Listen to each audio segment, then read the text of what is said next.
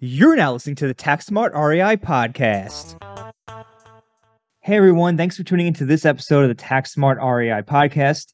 In this episode, we're joined with Taylor Brugna, who's a partner here at the firm, and Taylor's going to tell us all about how he built a $30 million portfolio consisting of 134 units, all within less than 10 years. So that's super exciting. And we're going to talk about that in just 1 second after a quick word from our sponsor. Conventional investment strategies are changing. Gone are the days of investing in real estate strictly off of pro forma spreadsheets. The new market landscape has many investors reevaluating their portfolios and looking for the best place to passively earn a safe, consistent return. The Dual City Advantage Fund is an evergreen 506c open-ended fund that specializes in investing in commercial real estate.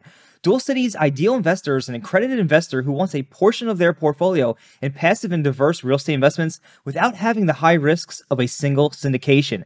The Dual City Advantage Fund is outpacing public REIT ETFs by more than double, and while the rest of the market has been in flux, it has delivered consistent quarterly returns to its investors since its inception. To learn more about Dual City's value, strategies, and long-term vision, visit dualcityinvestments.com or call 864-757-2429. Again, that's dualcityinvestments.com or call 864-757-2429. Without further ado, we'll jump right into today's episode. Before we dive right into Taylor's story, just wanted to kind of let everybody know, if you do want to learn more about what Taylor has going on, learn a little bit more about Taylor's journey and how he can help you, he did conduct a master class in the Tax Smart Insiders group that is available for replay, where he went through how to manage your property manager, different types of real estate debt you can use to build your portfolio, and a few other great things. So you can go learn all about that by becoming a Tax Smart Insider if you're not already at www.taxsmartinvestors.com/free trial. You get a 30-day free trial and check all that out. But without further ado, Taylor, thanks for coming to the show today. Hey, Tom, thanks for having me. I appreciate it. Anytime. So kind of just to kick it off here, we know your story. Some people might have heard it before. You built a 134 unit portfolio worth $30 million in under 10 years, which is an amazing feat. Could you kind of just walk us through a little bit about your journey and how you kind of stumbled upon real estate investing in the first place? Absolutely. So I will try to keep it short and sweet because I've learned a ton of lessons along the way and I could talk about it forever. But in college, my now wife and I started an eBay business where we used to sell clothing from outlet stores online to customers that didn't have access to that type of sale or discounted price. So it was a great business. We were fortunate that it did really well at that time. But as we graduated college and started working into high stress jobs, I was at PricewaterhouseCoopers in a very stressful accounting role, and my wife was in finance. I needed something that was going to provide income like that business, but also be a lot more passive. So naturally, I was drawn to the concept of long-term rental real estate investing because I knew that it would provide a level of return on the capital that we've already built, but it wasn't going to take up all of that time like the eBay business did. So I was able to actually focus on my accounting career, grow my skill set there, but also at the same time have a real estate side hustle going.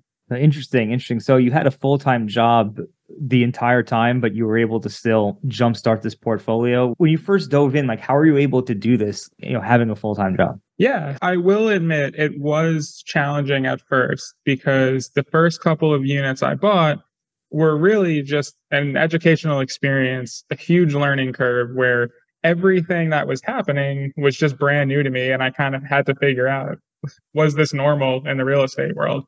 So what I did to try to mitigate that as much as I could was I started small. So I started with 4 condo units in Tampa. They were, I think, $30,000 at the time. So relatively low risk, kind of based on what I was comfortable with. And I just knew that things wouldn't be perfect. I knew that I would make mistakes along the way, but I still talk about those condo units all the time as far as the experience I've learned, how to screen tenants, how to deal with repairs and maintenance, how to hire a property manager. All of that happened from that small initial investment. So nice. And I know from there, I think you eventually sold the condos and then you used, the BRRRR strategy to build your portfolio. How did that all play together for you?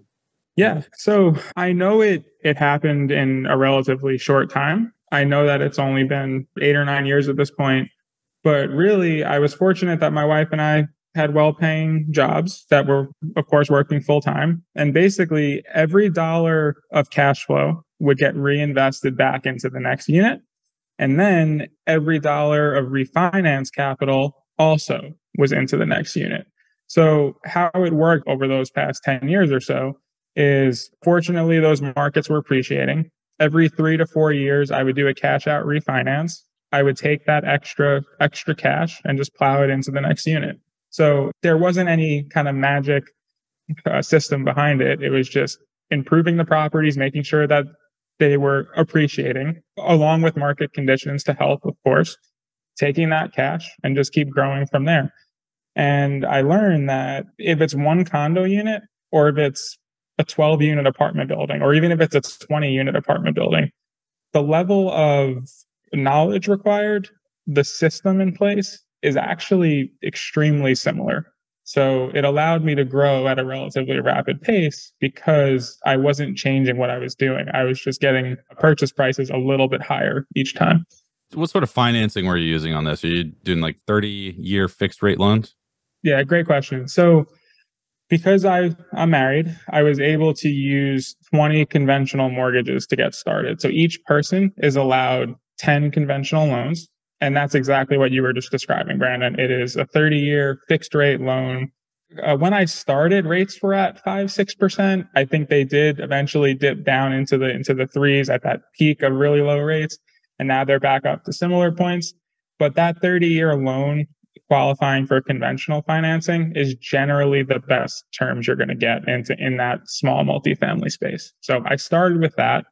And then as soon as we maxed out our 20 loans and it started becoming way too complicated because all the tax returns, all the underwriting required, then I started working with commercial banks to just kind of make that process a bit more simple. Now, terms are a bit worse, but standard for kind of what that commercial loan looks like. It's shorter amortization than 30 years. And generally, the fixed interest rate periods are generally from anywhere from 5 to 10 years. How does working with commercial banks make it easier to get the financing? Like, is their process simpler? Yep. So the reason why it's easier is because Fannie Mae has very strict guidelines of what you need to do to qualify. It's a certain level of income. It's a certain level of reserves, credit score, for example, where a commercial bank, it's very relationship based. And if they trust you as an operator. So there have been some deals where it didn't make sense on paper. So for example, I just bought this 8-unit maybe a year ago. I think rents were like $5,000 a month in total. And the purchase price was like 1.1 million. So from an underwriting perspective, it makes no sense. But I knew that I could double rents pretty much immediately. And then on paper, it would work. So a small commercial bank is going to be able to look through some of that and trust me as the investor, and then give me some more flexibility to actually get a loan done. So it's just easier to get a loan, is the long story short. That makes sense. Now, how has your financing strategy changed today in our higher interest rate environment? Yeah, great question. So there are still plenty of deals out there. There are a lot of situations where things hold true in high interest rate environments and low interest rate environments. So for example, maybe you have a tired landlord coming up and wants to sell a property. That happens if rates are 3% or if they're 6%.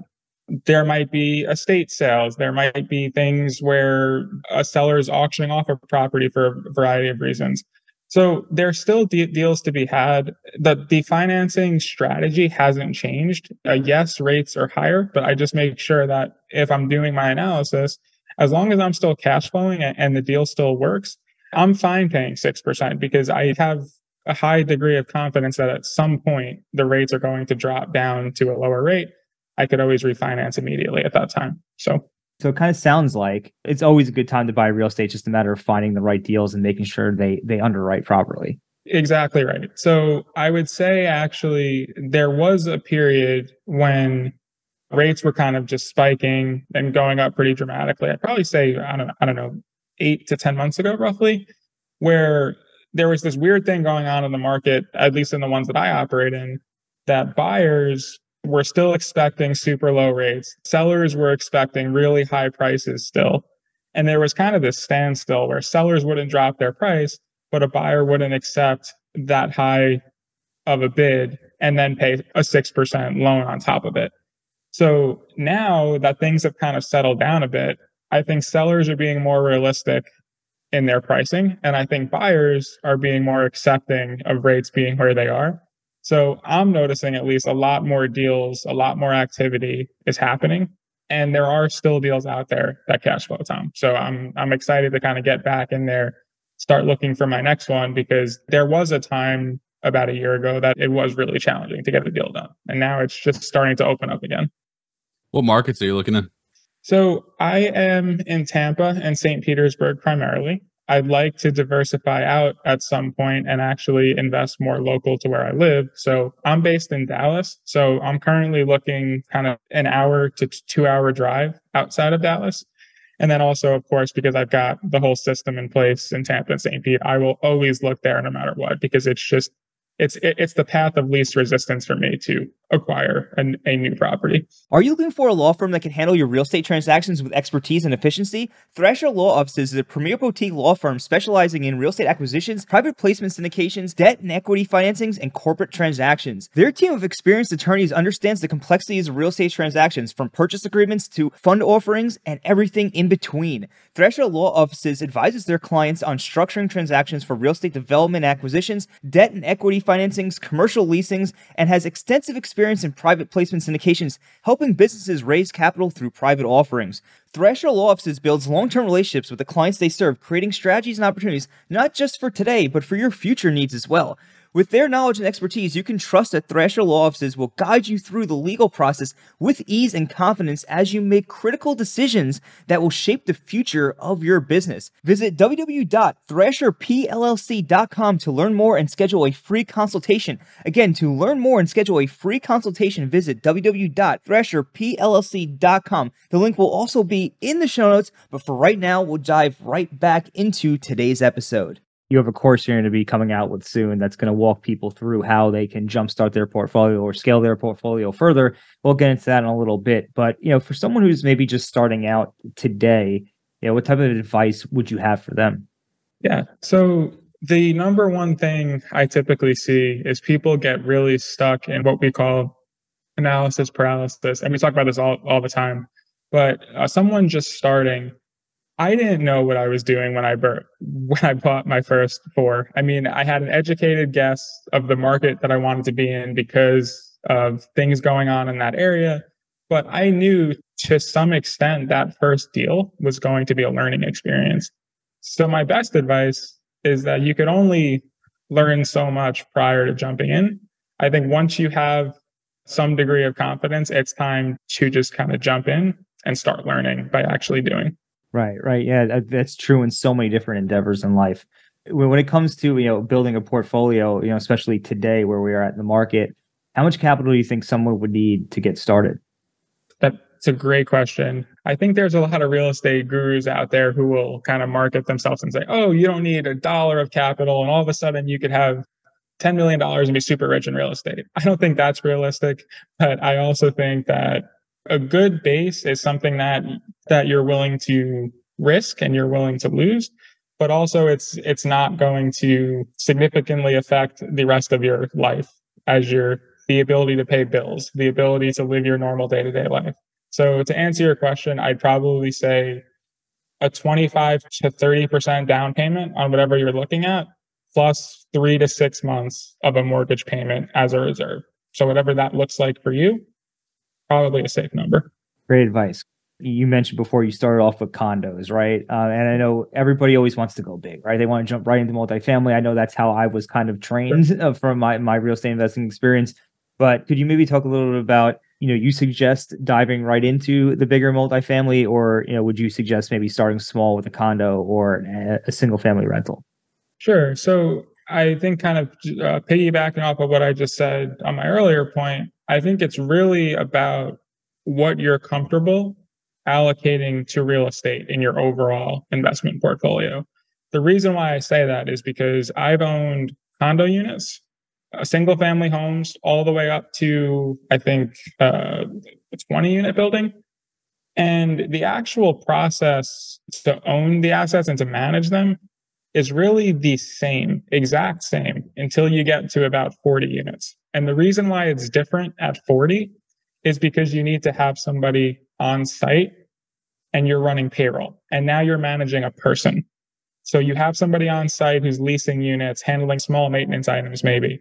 So really anything from 1 unit to about 40 is going to be a very similar management strategy. So really just whatever you're comfortable with.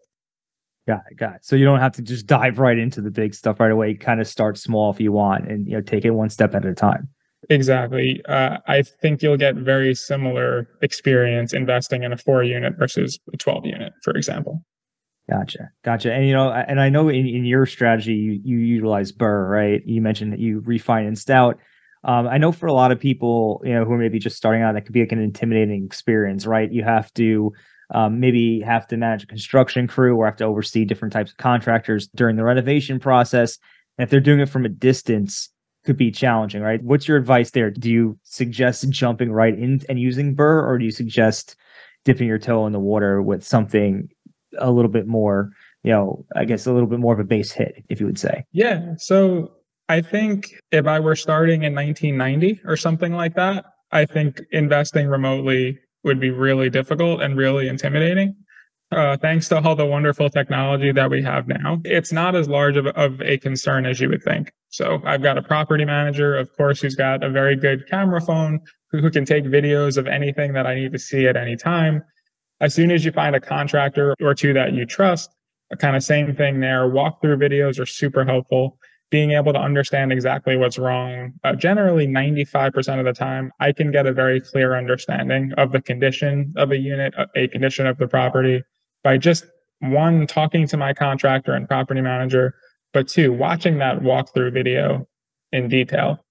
And they've gotten really good at doing those videos too, because there is a little bit of a skill to it that if you're just starting, sometimes you kind of fly through the unit and you really can't see much because it's blurry and the person's walking too fast or things like that.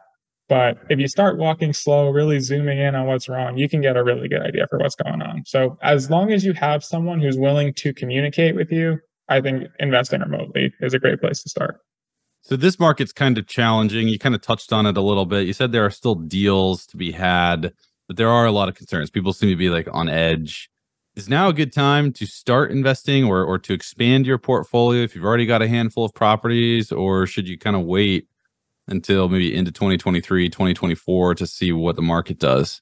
So I'm of the mindset that if a deal works, there's no reason not to get it done at any time. I mean, historically speaking, a real estate has kept up with inflation and then some. And I think it's a great vehicle to offset a lot of the inflation that we have been experiencing. And then I think the other thing that I'd be mindful of is that in this higher interest rate environment, probably doesn't make sense to lock yourself into high interest rate debt with huge prepayment penalties going forward, because there is this huge flexibility that you lose by not being able to refinance. So to answer your question, if the deal still works and you have flexible enough debt that you are able to get out of it at some point, I think that is enough to just keep going through this little bit of an uncertain situation. All right. And I know we kind of discussed interest rates and all of that, but real estate is also about location. What factors, like for someone just starting out maybe, or someone who's looking to expand their portfolio and they just want to make sure they're in the right spot, what factors do you look at when evaluating a market to minimize your downside risk? It's a really great question. And I think a common mistake new investors make is that they only look at deals on paper. And what I mean by that is if you look at a market, let's say in the Midwest, in a rural area, on paper, it's going to look great. And the purchase price relative to the amount of rent you're getting is going to be a lot better than, for example, a Midwest city, or maybe somewhere in the Southeast that has more demand. And the reason for that is because there's going to be a lot of associated vacancy with a property like that. There might be a lot less demand for the unit. So it takes, instead of a month to rent, it might take 4 months to rent. So there's other qualitative factors when analyzing a market that you can't just look at okay, the projected rent is $2,000 a month and the purchase price is $150,000. Sounds great. There's other factors. So when I'm looking at a market, I'm really looking at population growth. I'm looking at the employment statistics, and I'm also looking at the overall vacancy for a region. And Tampa St. Pete, while it's not the cheapest market out there, I rent most of my units in 2 or 3 weeks, which is a very strong market for long-term rentals. Nice. It's all very important stuff. So I know that you're actually creating a course right now to break down all of the stuff, all the knowledge and experience that you've accumulated over the last 10 years building your portfolio, but basically so you could help other investors build theirs. Would you kind of be able to just kind of to talk a little bit about what's going to be in that course and, what will people learn and take away from that course after they take it? Sure. So the goal of this course is basically taking all the experience that I've gained over the past 10 years of buying long-term rentals and trying to help somebody else get started to buy their first handful of properties. So what I try to do is I try to break it out into a couple of important topics that I think are really key to know, and just break down all of the different things in each of those topics. So an example might be, how do you assemble your remote team? So the people that you need, what does a good title company look like versus one that's underperforming? Or what does a good property manager look like? Another might be is now that you've acquired properties, how do you actually manage them and how do you stay on top of your manager? So some people think that, oh, I'm just hiring a property manager. I don't have to do a single thing besides collect rent checks. That's not true if you want optimum cash flow to start kind of buying your next property, right? So it might be how to assemble a team, how to manage a property manager, how to look at certain types of debt. So all topics like that are trying to help somebody buy their first few properties and then hopefully grow past that point. Nice. And when it comes to underwriting, I know underwriting is a big topic. If someone gets a property, they have to put it in their Excel spreadsheets and make sure the numbers make sense. Do you also help them with the underwriting as a part of your course? Yeah. So one of the modules in the course, Tom, is going to be how I underwrite all of my deals. And I'm also going to include the actual calculator that I use as well. So I'll go through exactly how I look at long-term rentals, how I estimate expenses, kind of what I project the cash flow to be, and then when I think a good time to refinance might be as well. So if somebody comes through your course, what are they going to know at the end, or what are they going to be ready to do at the end? Like, what's the transformation? So the ultimate goal is going to be that they have the confidence to go ahead and start making offers on properties and start actually closing deals. So I'm trying to get people out of that analysis and learning phase into the actual doing phase. So there's also going to be a module on how to actually make an offer and get a property under contract. So just trying to take that next step is really where I want everybody to go. And what sort of tools are you going to be giving them? So the main one is going to be the calculator on how to analyze your property. And then a second tool is going to be how to manage your property manager and what metrics that I use on a regular basis and keep track of those month over month to make sure that the owner and the property manager are on the same page.